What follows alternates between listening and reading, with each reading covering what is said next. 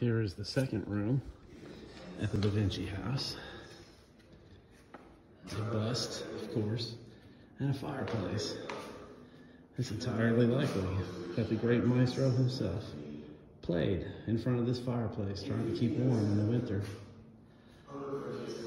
Over here is a story of how he got his name and a little bit about the early life of Leonardo.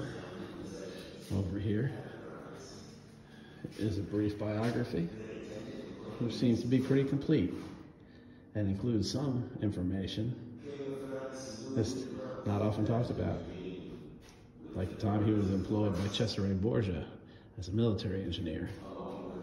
Cesare was the son of Pope Alexander VI Borgia, a notorious time in Italian history.